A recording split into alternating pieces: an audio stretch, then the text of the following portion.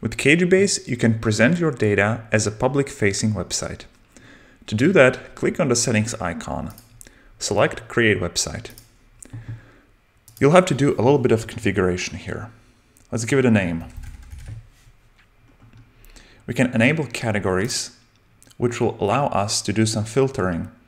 In this case, we'll want to filter based on genre. Now we'll go to the card. Each card will be showing the album title. It'll show the artist. There will be some secondary text which will show the rank, so number. And we'll also add the subgenre. When I'm done with configuration, I can click Publish.